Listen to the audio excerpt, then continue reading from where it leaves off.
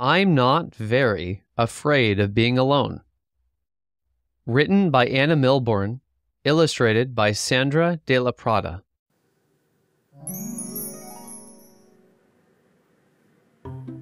Every morning, my big, noisy family has a big, noisy breakfast together.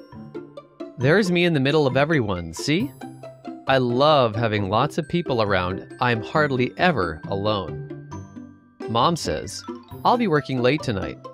Dad says, I can pick up the kids after school. My brother says, I've got a play date after school. Me too.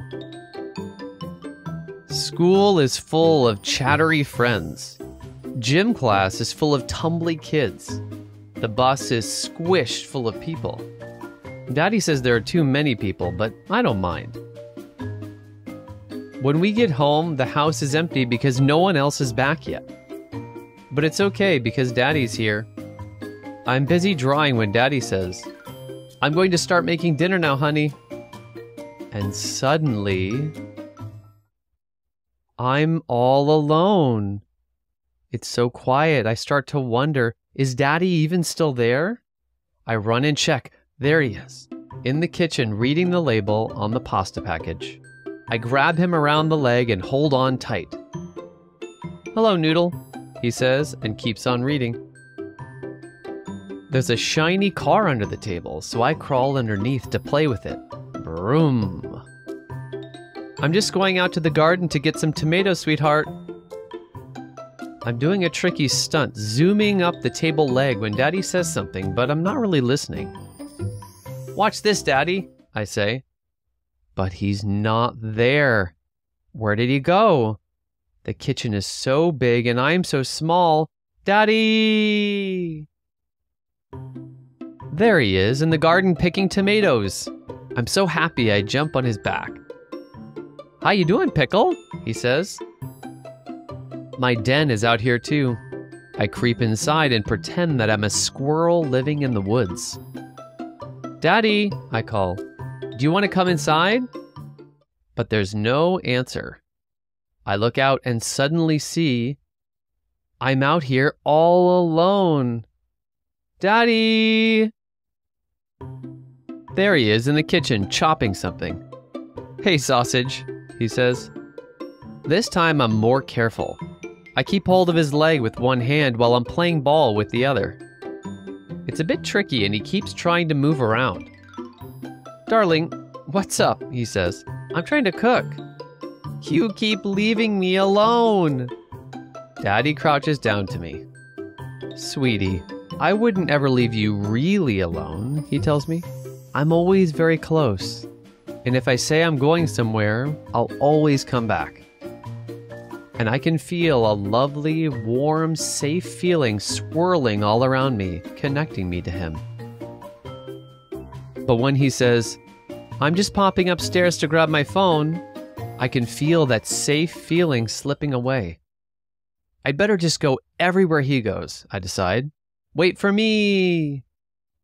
I follow him to the bedroom, and even to the bathroom. I'd really like to be in here on my own, Daddy laughs. Why don't you sit outside? So I do. He's talking to me, and so I know he's still there. But later when I say I'm cold, he says, then pop upstairs to your bedroom and get your sweater. Will you come? I ask. I'm just putting the pasta on. I'll tell you what, I'll sing so you can hear me. I'll be right here when you get back.